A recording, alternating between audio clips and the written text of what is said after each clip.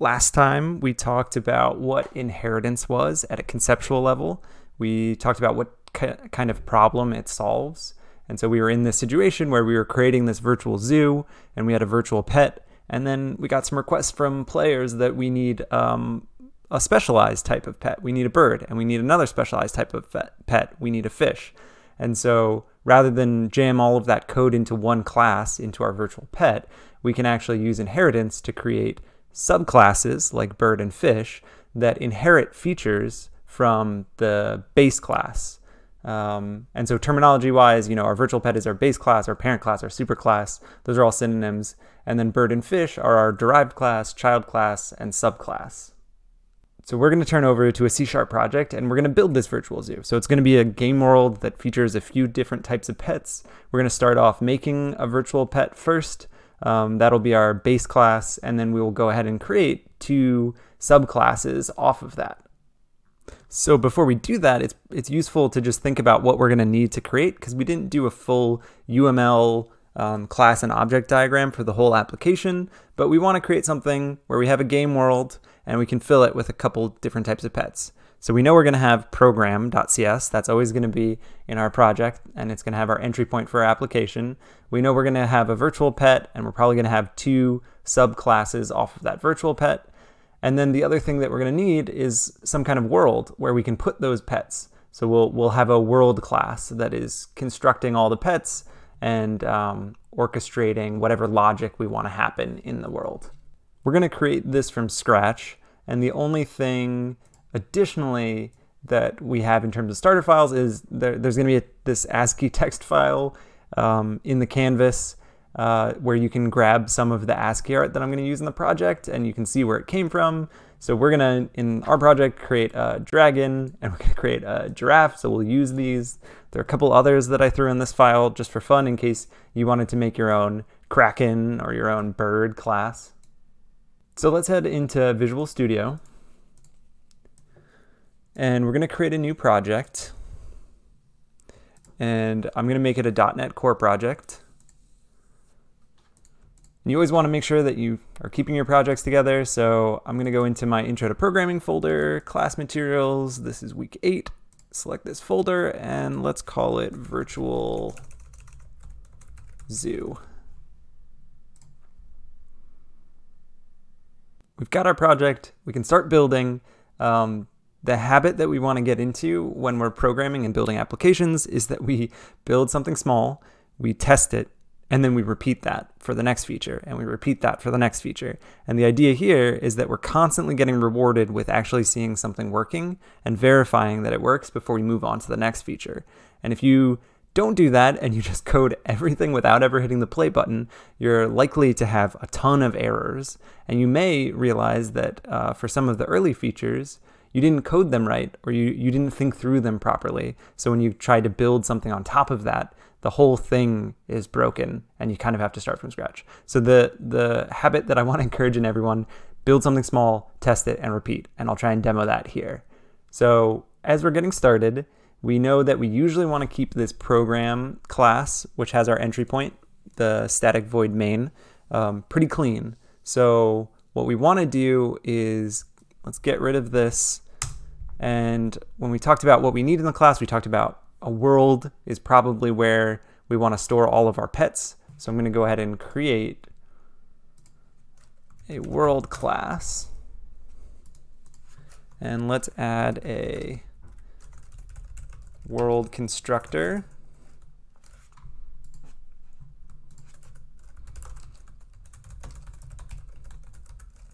And one easy way to make sure that things are working is to just print something out to the console. So we can print out something like, welcome to the virtual zoo. And then read key.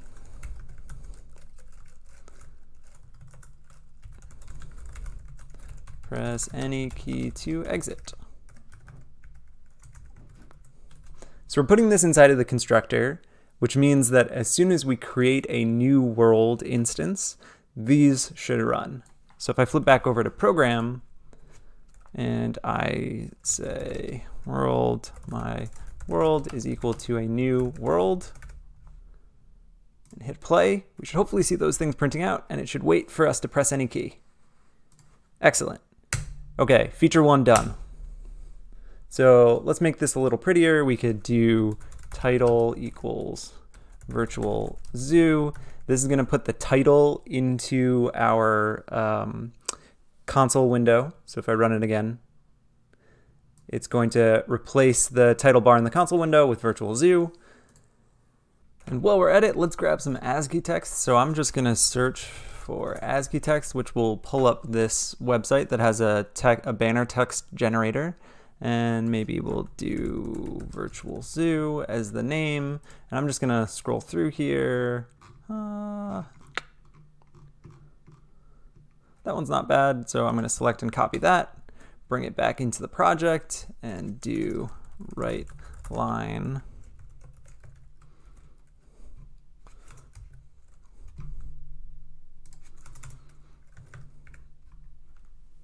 And so remember, when we add the @ sign at the beginning, this becomes a verbatim string, which means that we can actually put new line into the string. So we can hit enter, and that will actually render in the console window, which is not something you can do with regular strings. So we can have our title print out. Let's add some space here with new line characters so that it'll print out our title, it'll print out welcome, and then there'll be a couple spaces before exit shows up. There we go. It's looking good. So we tested a small feature. We made sure that our world constructor was working. And now let's go ahead and do a similar thing, but the next feature we want to add is to create a virtual pet. So I'm going to go to project, add class, virtual pet. And we're going to do a couple of things here.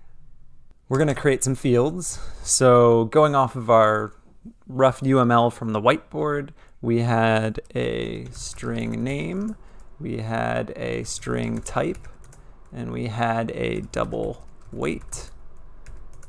And we didn't have this on the whiteboard, but let's add it so that we can add some color to our application. We're going to do a console color, and this will be the color of the text that we print out.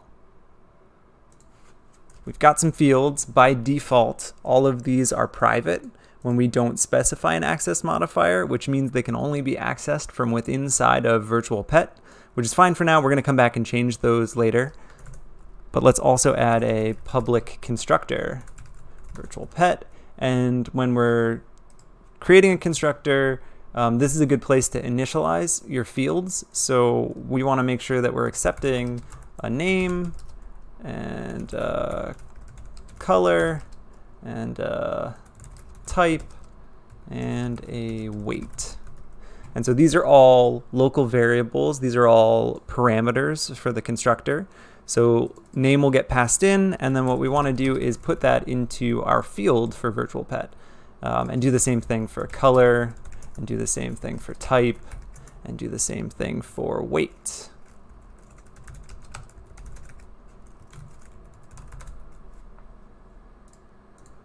So in order to see something running, we probably want to create a method here so that we can have the virtual pet speak. Let's call this our greet method, and void, we're using void here to indicate that this method doesn't return anything, that it just runs, and in this case it's going to print something out to the console and then return nothing. So our greet method, since we've got a color here as one of our fields, we're going to use that. We're going to do foreground color equals color. And it's complaining at me that it doesn't know what foreground color is, and that's because up here we haven't brought in system.console. So we're setting the color, the foreground color of our console. Then we can write line. We're going to use an interpolated string here to say, hi, my name is. And with string interpolation, we can go ahead, if we have the $, then we can insert variables directly into our string. So it can say, hi, my name is, and write line, I'm a type, And so type will be something like the species. So it might be like, hi, I'm a rat, or hi, I'm a hamster. And then at the end, what we want to do is a little bit of cleanup. The reset color method, this comes from our system.console class. We'll take whatever colors are currently set and reset them back to the system default. So it basically undoes this line of code where we set the foreground color. Okay, so we built a feature, but we haven't really tested that it works. So what we want to do is flip back over to our world, make sure that we save our virtual pet. And when we are in our world, we want to create a pet. And normally this would be the part of the class where we do this together and we figure out what type of pet we want to create. But we're just going to use what we created in the last class, last time we did this, last semester. So we're going to create a virtual pet. And last time, everyone wanted to make a pet called Junior. So we've got Junior. It is a new virtual pet. And we have to pass in those 4 parameters that we defined. So we're going to pass in Junior with capital J. We're going to pass in a console color. Let's make this white. Junior was a hamster who was 2 pounds. And then to make sure that we see something on the screen, we want to call that public method that we created that's called greet. So we save it, we cross our fingers, we hit play, and there we go. We see in white text, it's printing out, hi, my name is Junior, I'm a hamster. So looking at this is a little boring, and I kind of want to change some of the spacing here. Like I want welcome to the virtual zoo. I want there to be some new lines here before we introduce the pet. And then maybe what we want to do is add some graphics here so that there's something visual. So I'm going to close this. Let's add a couple spaces. Actually, let's do this. Let's write line. Here are the zoo animals. And at the beginning of this, we can go ahead and put a new line, space it out. So this should fix the white space. There we go. Here are the zoo animals. And then inside of this virtual pet, what we want to do is maybe create a public void draw avatar method. And so this method we'll use to draw a picture of whatever the animal is so that we get something visual showing up on the page. I'm going to do a similar structure where we grab the color and we reset the color at the end, and then in the middle of these 2 lines we want to actually write the graphic here. So we're going to use another verbatim string, and then I'm going to go ahead and grab from the text. We've got this fun little generic smiley face, and usually it's a good practice to make sure that you cite wherever you're getting your art from, because someone made this. Even though it looks simple, we should still credit them. So I'm going to add the source in here. So we've created this draw avatar method. Going back to the world, and let's go ahead and junior.drawAvatar, and I want to move that above the greet function so we see a picture of Junior's face, and then Junior introduces himself. So here are zoo animals, big old goofy smiley face. Hi, I'm Junior, I'm a hamster. All right, we're cruising along. We have our generic virtual pet class. So this is going to be our base class. And now we can make some of the derived classes. So let's start with something more exciting. Let's create a dragon class. So inheritance, when we were doing our UML, it was this arrow structure that we drew to say that this class inherits from virtual pet. But in terms of code, the way that we specify that is with a colon. So we specify the derived class, and then we specify the base class. So we can say dragon, virtual pet, to say that dragon inherits from virtual pet. And then inside of here, we can go ahead and add our own pieces of information that a dragon has that is distinct from the generic virtual pet. So a dragon, let's say it's got its hoard of treasure. That'll be a string, and then we can also add in a wingspan. So dragons have wings, and these, let's add a little comment here, are fields that only the dragon has, not the virtual pet. So these are those unique features. If I flip back to the UML, these are the things that just the child class has that the parent class does not have. And again, these are private by default if we don't specify the word private, and that's fine for what we're doing right now. In general, you want to default to using the most restricted access, which would be private, as you can, and then when you need to make things public, or we'll learn about another keyword, protected, in a minute. Okay, so why is this complaining at me? If I hover over here, it's telling me there's no argument given for the formal parameter name of that constructor that we created for virtual pet that required a string, console color, string, double. And so in order to get this class working, we actually have to create a constructor. So I'm going to create a public constructor here, taking a name, console color, let's take in a treasure, and let's take in a wingspan. And we're gonna see this colon that we used up here, we're also gonna use it down here. And when we use the colon here and say the keyword base, that actually means that we're actually able to call the virtual pet constructor. So we're able, from our dragon constructor, to go ahead and run whatever's in here. So what we want to do is make sure that we pass in the 4 parameters that we need for the base virtual pet constructor. We need the name, the color, the type, and the weight. So name, we've got that already here. Color, we've got that already here. The type, all our dragons are going to have a type of dragon, so we can just pass that in as a string. And the weight, you know, we could do this in a number of ways, but let's just take our wingspan and we'll say, you know, however big their wingspan is, their weight is some multiple of that. So we're going to pass our name in, our color in, our type is just going to be dragon, and then the weight, let's say it's our wingspan times 100. So now that error goes away. We've set up a constructor that goes ahead and invokes the base constructor, so the virtual pet constructor, but we haven't actually done anything with treasure and wingspan yet, so we can see that these are grayed out. So let's make sure that we initialize those here. Treasure equals the local parameter, treasure, and same thing for wingspan. Wingspan equals the local parameter. And so now that we've got a constructor, let's make sure that we can actually create a dragon, and we'll watch what happens with this code using the debugger to actually trace what's going on. So if I go back to the world, let's create a dragon, and let's do Bahamut is a new dragon who is red.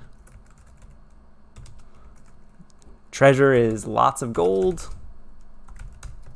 And let's say the wingspan is 20 feet wide. So, you know, so far this should compile. I'm not getting any errors. If I run it though, we're not gonna actually see anything with the dragon because we've just created one. We didn't actually tell it to greet or do anything interesting, but we do wanna trace what's happening with our dragon using the debugger. Let's drop a breakpoint in here. So if I click to the left of the line number, that will give me a breakpoint, which tells the runtime engine that as soon as you hit this line of code, we should kick over to the debugger and we can poke around our code, look at variables, and see what's happening line by line. So if I hit play with that breakpoint in there, what happens is that these lines of code execute and then it stops here. So we can see, you know, virtual zoo, here's our smiley, here's junior, and we're stopped here, and we have our controls at the top where we can stop debugging, we can continue from this breakpoint and have the code continue running until it hits the next breakpoint, and then we can step into, step over, and step out. And step into means we're gonna, if there's a constructor or method being invoked, we're gonna follow that and we're gonna step into it to the next line of code. So I'm gonna hit F11 to step into, and we can see that we end up here at the constructor of dragon. Those arguments that we passed in for each of these parameters are filled in. So if I hover over name, we can see Bahamut. If I hover over color, we can see red, treasure, we should see lots of gold, and then we can see that this base line is being invoked next. So before anything that we put in the constructor is invoked, if I hit F11, we can see that we end up here at the virtual pet. So this is running for our dragon, and line by line we can see the name just got filled in with Bahamut, the color just got filled in with red, the type just got filled in with dragon, the weight just got filled in with 2000, F11 to continue, and now we can see after that base constructor has run, our dragon specific constructor is running. So the treasure is currently null, and then if I hit F11, it turns into lots of gold, the wingspan is 0, and then it turns into 20. And then press any key to exit, and then read key. So I'm going to kill the debugger. I'm going to get rid of our breakpoint, but hopefully that illustrates that the order in which things are running here. So when we construct a dragon, it actually goes to our base constructor first, and then runs whatever we put inside of here. And so our dragon, because we've set up this inheritance, there's actually under the hood a name, type, weight, color associated with it, because it inherits from virtual pet. If we go back to the world, we can actually Bahamut dot and see what the autocomplete pulls up. We can see that because it inherits from virtual pet, it gets virtual pet's draw avatar method, and it gets virtual pet's greet method.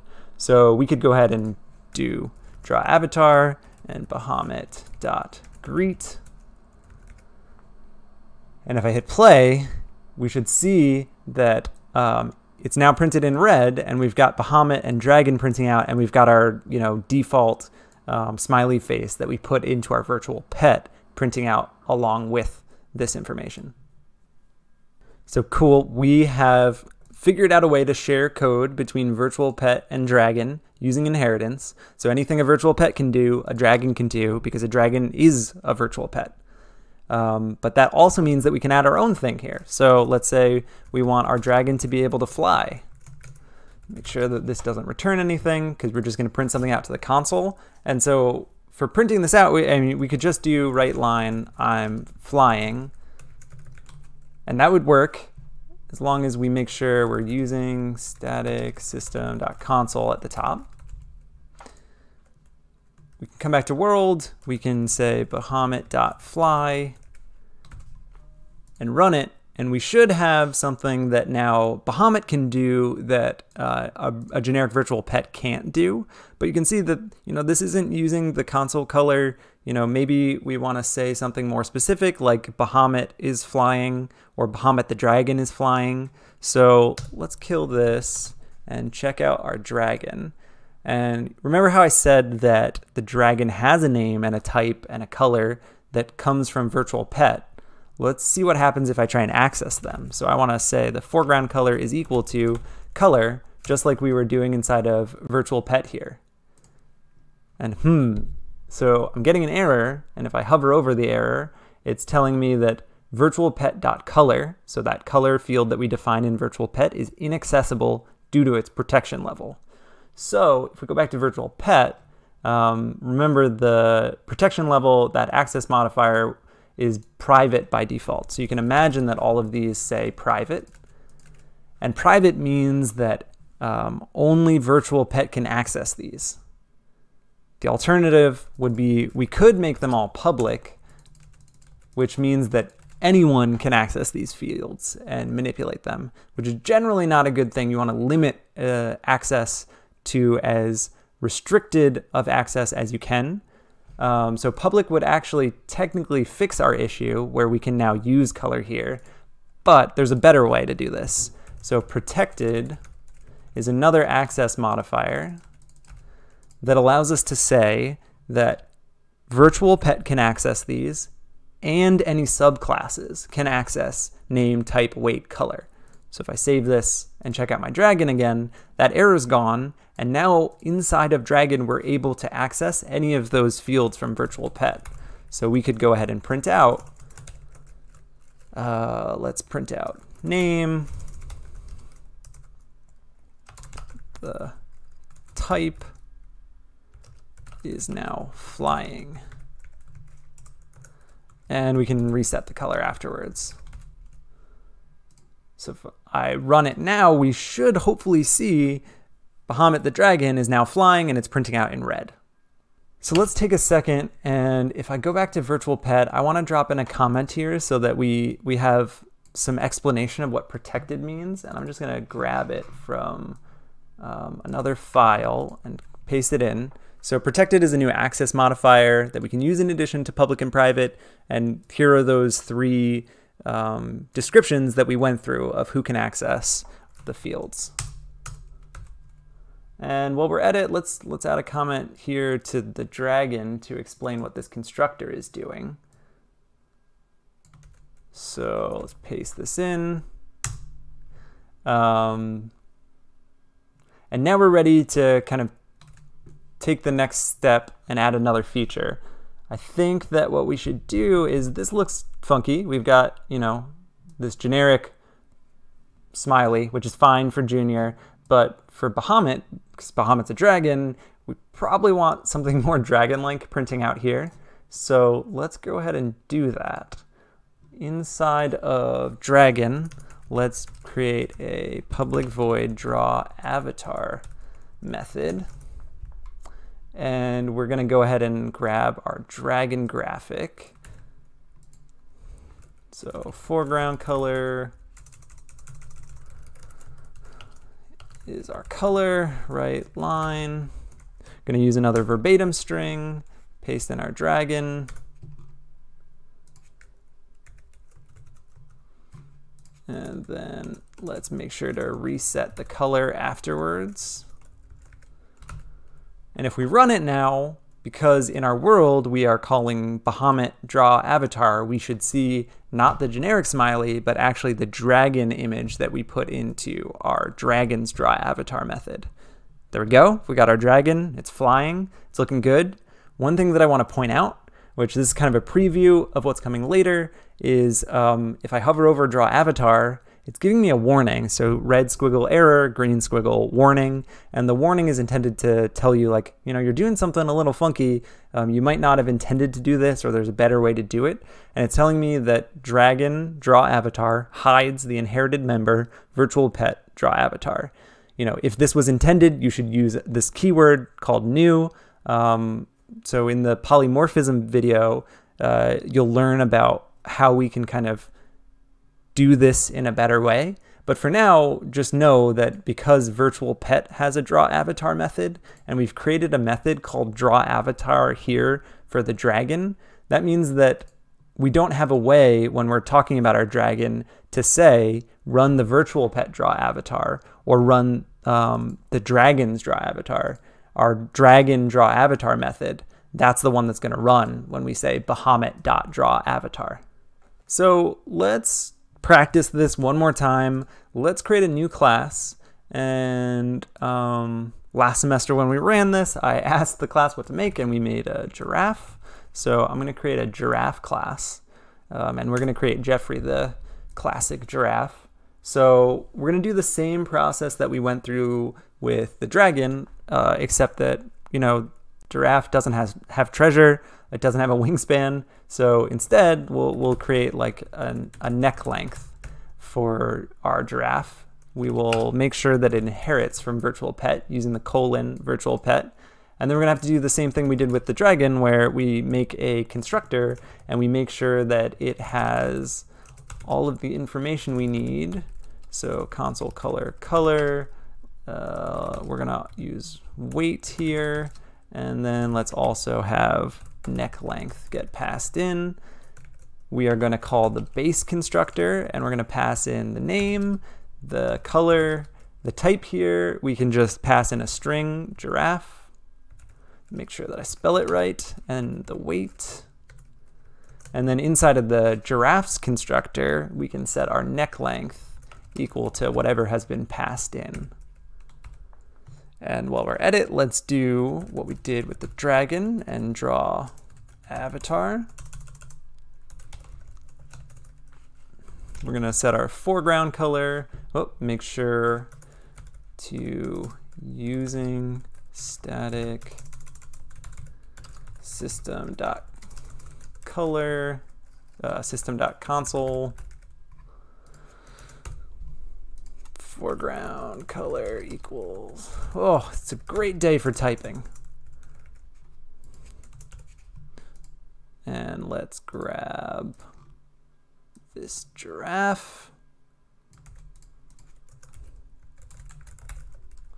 Gonna use a verbatim string again, paste in that giraffe. Oh, paste it in here. Make sure to fix this because our field is C, capital C for color. And then reset the color afterwards. So we've got our giraffe, we've got a draw avatar method, and back inside of our world, we could actually create Jeffrey the giraffe. So let's go and do that. Giraffe, Jeffrey equals new giraffe, Jeffrey, that's not how you spell that, Jeffrey, and Jeffrey's gonna be dark yellow. I think giraffes are pretty heavy, but you can put in a better value. I'm gonna say it's 2 tons, and I think the neck length, let's take a guess, maybe it's like 5.5 feet.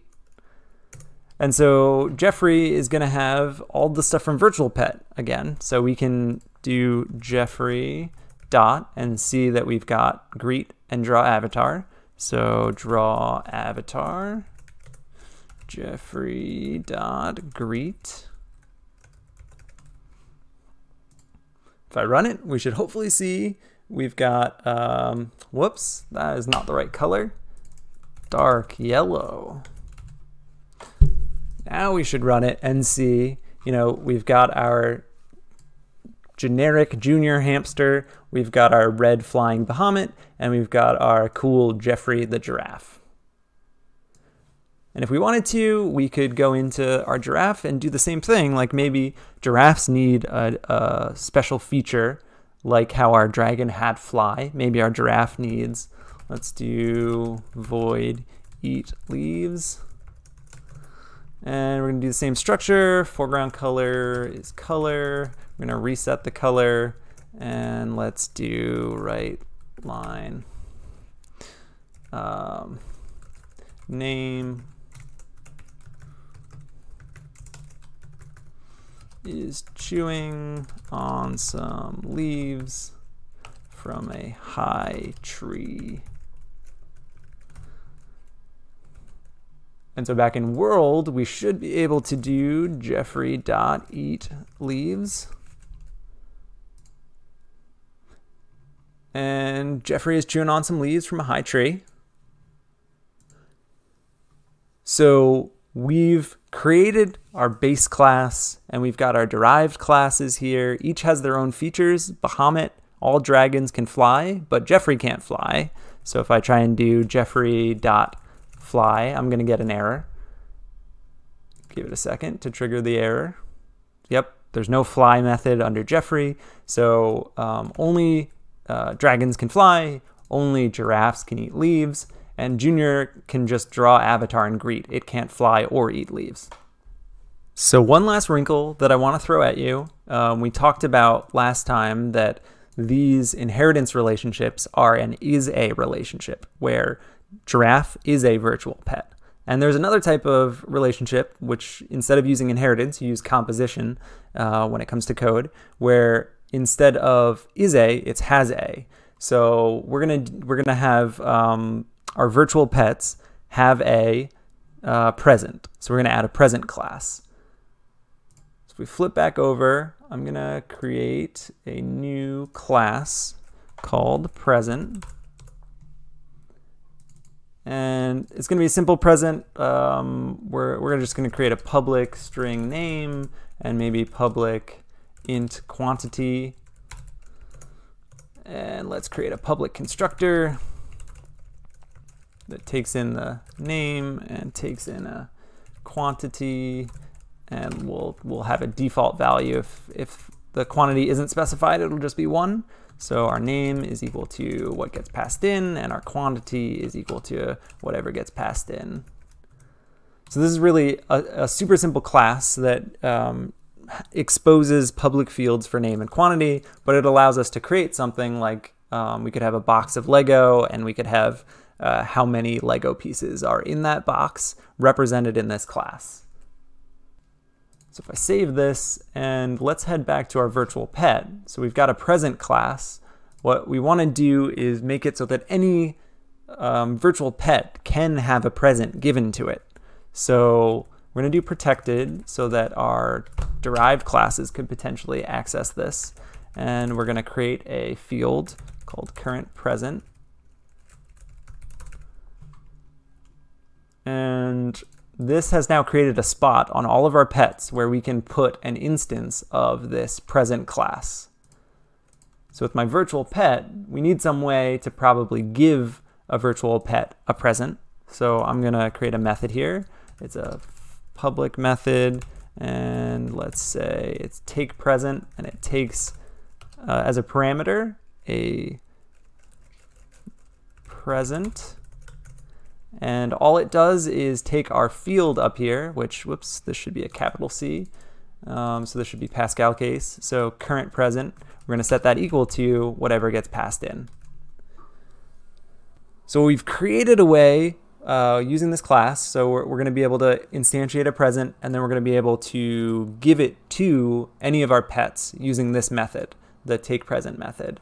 And then last thing that we should add before we can start implementing is under this greet method, let's go ahead and say if there is a present.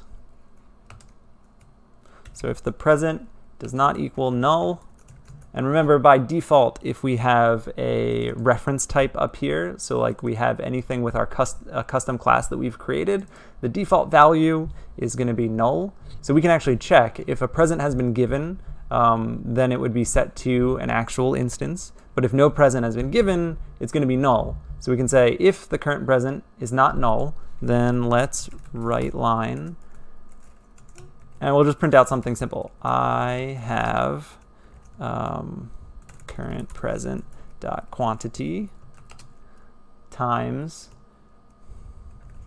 current present dot name.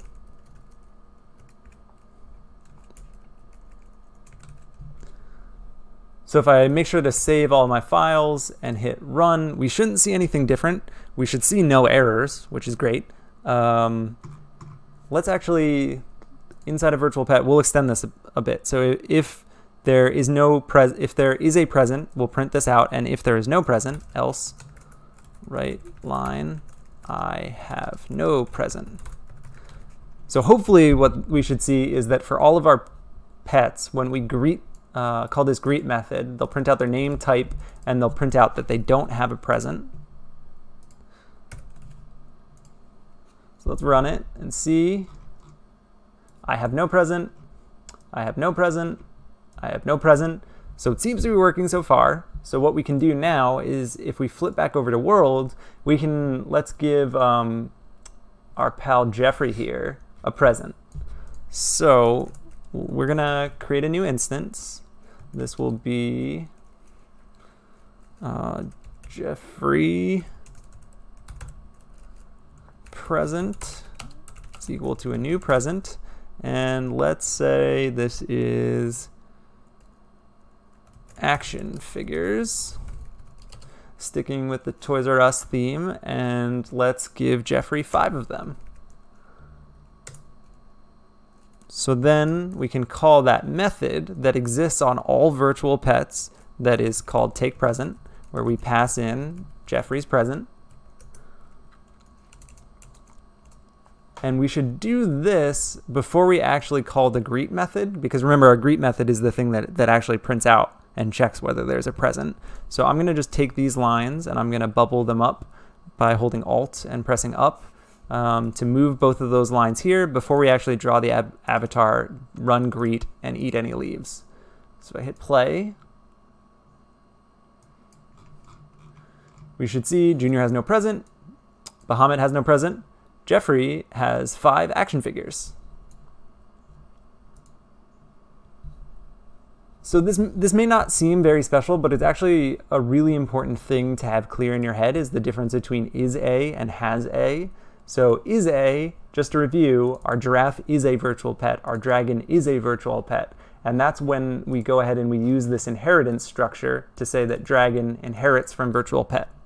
Composition, this idea of has a, is just where, in this case, we have a present, and that's just a field of our virtual pet. So our virtual pet has a, it owns a present.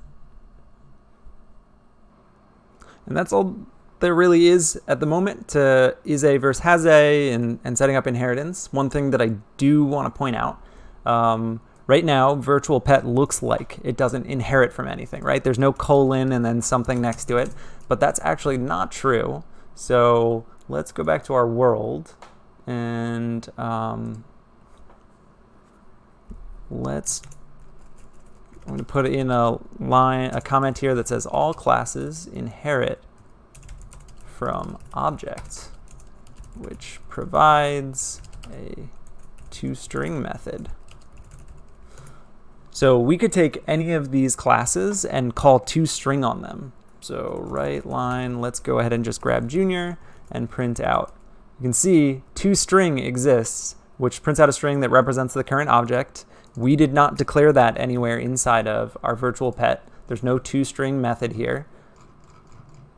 So where's that coming from?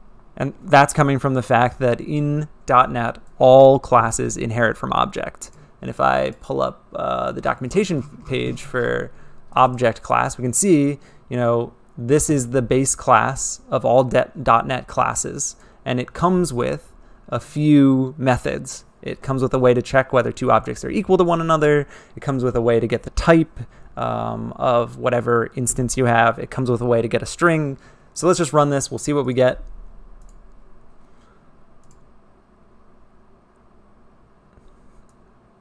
It's telling us that junior is, it lives within the virtual zoo namespace, and it is a virtual pet. So even though we didn't implement this toString method, that comes along for the ride, because you can imagine it's as if all classes that you create have this hidden inheritance structure where it inherits from object. So I'm going to just go back to the world. I'm going to comment this out since we don't need this cluttering up our zoo. And we've finished our application. So we've seen what inheritance looks like at a conceptual level, and now we've finally seen what it looks like when we actually implement it inside of code. And it gives us this power to create specialized types and share code across classes in a nice way.